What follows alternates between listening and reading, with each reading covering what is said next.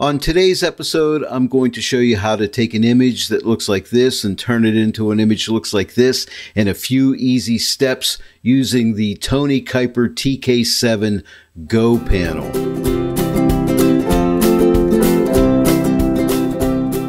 Hello everyone, welcome to the Joy of Editing with Dave Kelly. It's the TK7 Go panel. I'm going to show you three basic little things that we can do to this image to really make it pop using the TK7 Go panel. Now, I just want to say up front, I am not affiliated with Tony Kuyper. I just love his panels and his actions. And I'm going to link you to his website where you can see his panel's only $29. You can even get his panel with a video guide for $49. So it's not expensive, but it's worth every penny. In the description below this video, I'll leave a download link so you can download this image in case you want to try out Tony's panel. And also, again, a link to go to Tony's website if you want to pick up the panel. When you purchase Tony's panels, you get the TK7 Rapid Mask panel, which I'm not showing today. Today, we're looking at this new panel, the TK7 Go panel. So that's what I want to really show you today. I've been using it a lot, and I really like it. There are so many things this panel can do for you, and I would overwhelm you if I showed you everything. It would take me hours to show you everything. But today, I just want to show you a few basic things you can do to make this image really pop. And it's very simple and easy to do. The first thing I want to do is darken the darker areas of these clouds just to make that sky pop a little bit. Now, if we come up here to the TK7 Go panel, you'll notice we have number one, choose a source to view your mask options. Number two, you modify your mask. And number three, you output your mask. The TK7 Go panel was working with Luminosity masks, layer masking. And I've used Luminosity masks before in my videos if you watch them using Topaz Studio 2 and like Luminar. But Tony Kuyper's masks are masks on steroids, his Luminosity mask. In my opinion, he basically wrote the book on Luminosity masking.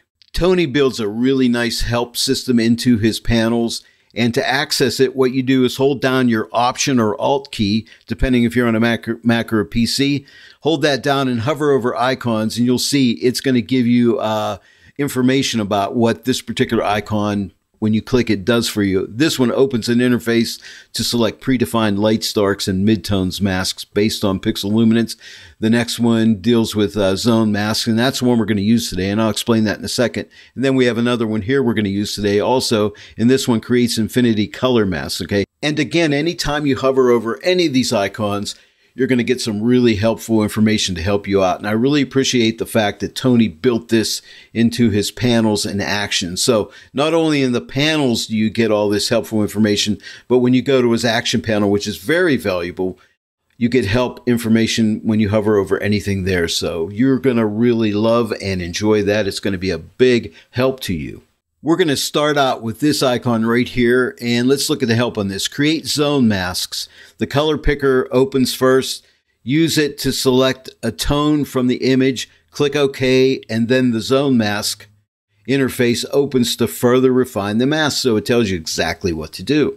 Let's go ahead and do that, but before I do that, remember, I want to darken up the darker areas of these clouds, right? So let's click this icon right here, and this color picker comes up.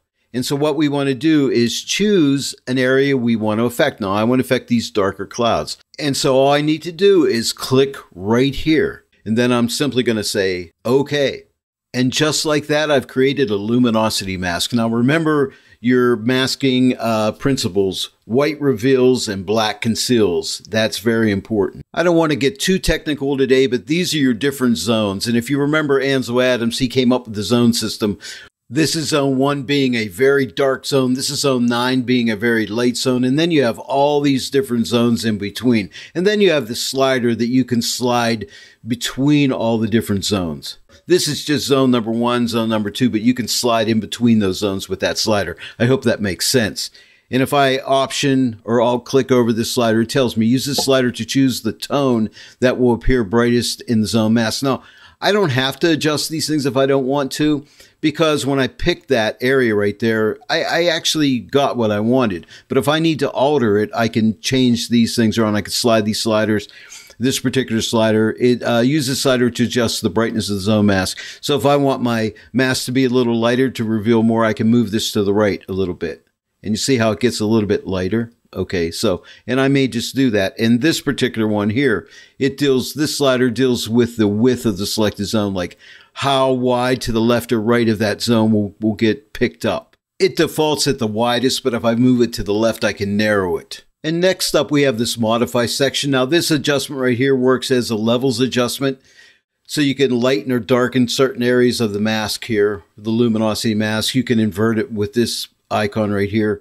You can paint on your mask with black paint or white paint. You can do different things. And at different times, you're going to use different methods in here.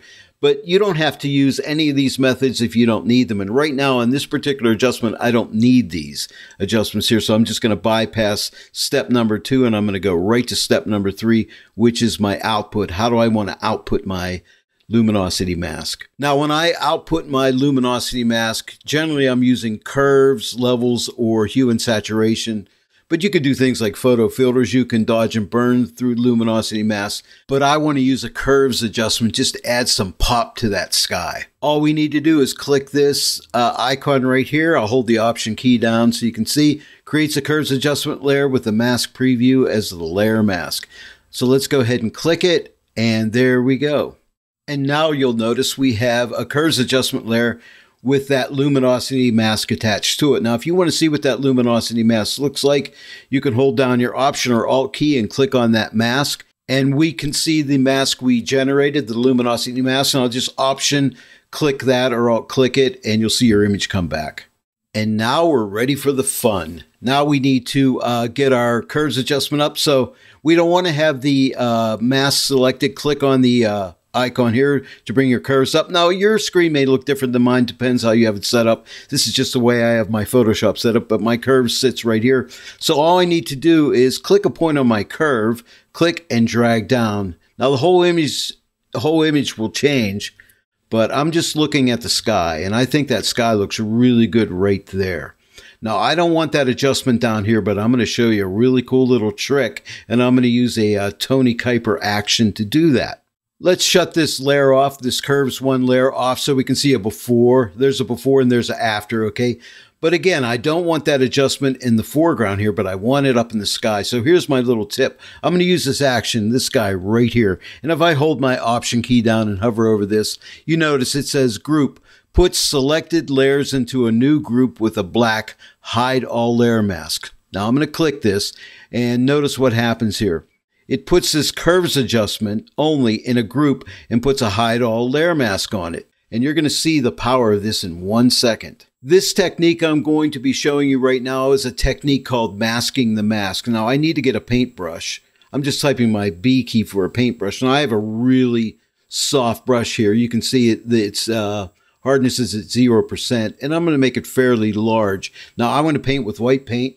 And I have my opacity and flow at 100%. I'm just going to simply, with white paint, let that adjustment be painted on to the sky. Just like this with this very soft brush. Now, when I get close to the horizon here, I'm just going to skim that horizon with that feather edge like so. And voila, just like that, I've masked my mask. But look what I've done. I've only added that luminosity mask to the sky portion. So there's the before and there's the after. My foreground stays intact. So that's a really cool technique, and remember that one. You'll be using it a lot.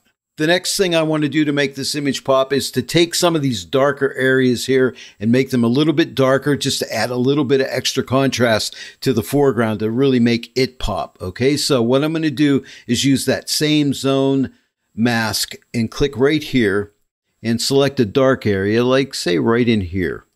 Give that a click and click OK, and it's going to create my luminosity mask. All right. And then, of course, I can go in here and adjust it. Now, remember this slider here, adjust the brightness of the zone mask. So I can lighten the lighter areas up by moving this to the right a little bit. Okay. And I can narrow those areas by moving this to the left. So I just want to target those really dark areas. See how I'm narrowing that out? Maybe somewhere around in there. Now, if I need these light areas to go a little lighter, I can take in the modify section, take the right side of this levels adjustment, move it a little bit to the left, and see those areas will get a little bit lighter. And something like that looks good. Now, I'm not worrying about this sky here because I can do that mask and mask technique again.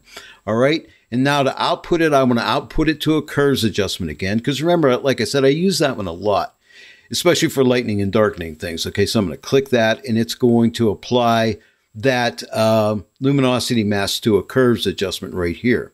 Now let's make our adjustment. Now this histogram here in the levels represents the area that I selected, that particular zone. So I'm going to click right here on the edge of this histogram. Click here and drag down. Now it's only going to be affecting those darker colors. You see that? Now I don't want to go too far and block them all up, turn them black.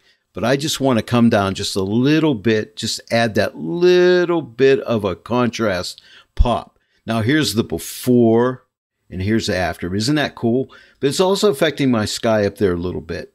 So I can use that mask a mask technique, or masking the mask. Or I could come right over to this layer mask right here. Let me option click this layer mask. And I could just get black paint and paint this out here. I don't usually like to do that, but you could. Any of these light areas in sky, you could paint out with black paint. Let me option click this layer mask again to get my image back. Or I could use the mask a mask technique. Instead of using a black mask, let's use a white mask. This guy, if I hold the option or alt key down, it tells me group puts selected layers into a new group with a white reveal all layer mask. So let's go ahead and do that.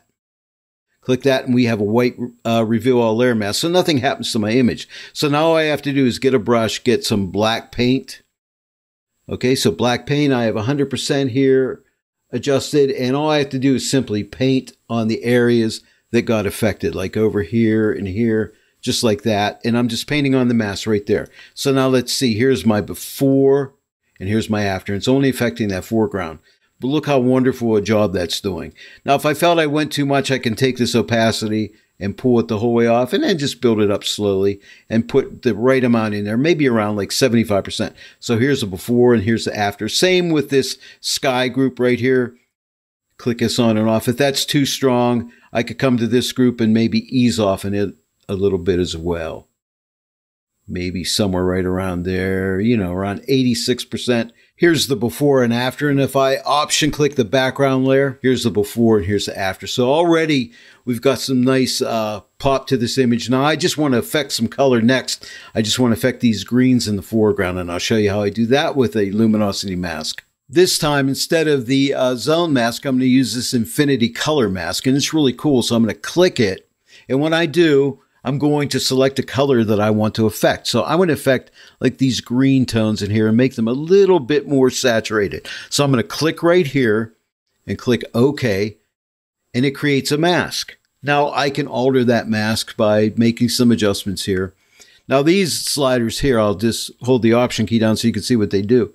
This slider sets the brightness of the infinity color mask. So if I need a little stronger adjustment, I can take this and move it to the right and watch.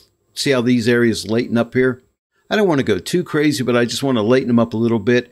And this other guy will affect, this slider sets the color feathering of the infinity color mask. So it'll feather that mask a little bit, give it softer transitions on the edges. Now, of course, I can use this modify. I can make these areas even lighter by moving this level slider to the left, make them a little bit lighter. I can make the darker tones a little darker by moving this to the right. You see that?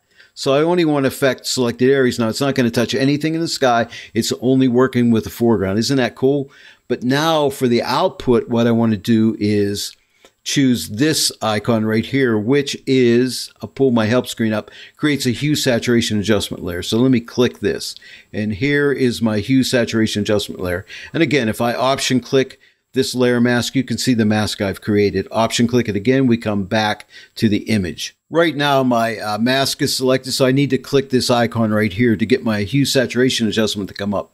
Now watch how cool this is. And when I take the saturation adjustment, move it to the right, it's only going to affect those colors that I selected. Isn't that cool? How it just targets just the exact colors there through that luminosity mask. So I can adjust that, and I can even come here and adjust the hue of it. You know, do I want to warm them up a little bit? Maybe just a slight amount like that. And I can even adjust their lightness, make them lighter or darker. But I think I'm just going to leave it right where it is there. But I can give it more or less. Okay, I think that looks really nice. Now, let's click this eye. Here's the before and here's the after. But you notice it's only affecting those greens. It's not affecting these tones back in here, but just these foreground tones, the ones that I selected. And again, if I went too strong, I can either pull the saturation back here, or I could take the opacity and just pull back on that a little bit. Maybe like 75%. Here's a before and here's an after. Now, let's look at the overall before and after. I'm going to option click this background layer. So here's the overall before and the after. But look at all that pop I was able to get in with 3 simple adjustments. Now, to be honest with you, the video took me a while to explain everything to you. But when I actually do this in real time, this honestly takes, I would roughly say, anywhere between 3 to 5 minutes. It actually goes pretty quick. Takes me a while to explain it, but again, it's really fast and very effective. Well, there you go, everyone. We were able to take this image, started out looking like this, and turn it into this, an image with a lot more pop, all with the help of the Kuyper TK7 Go panel. If you'd like to see more videos on luminosity masking, please let me know in the comments section below. And also, I'd love to hear from you. Please leave me comments and questions. If you enjoyed my tutorial today, please give it a like, share it with your friends. If you're not yet a subscriber to my channel, please subscribe, click the bell notification icon. Then every time I upload a new tutorial, you'll be notified about it. I want to thank each and every one of you for joining me today in the Joy of Editing with Dave Kelly, and I'll see you all right here next time. But until then, happy editing.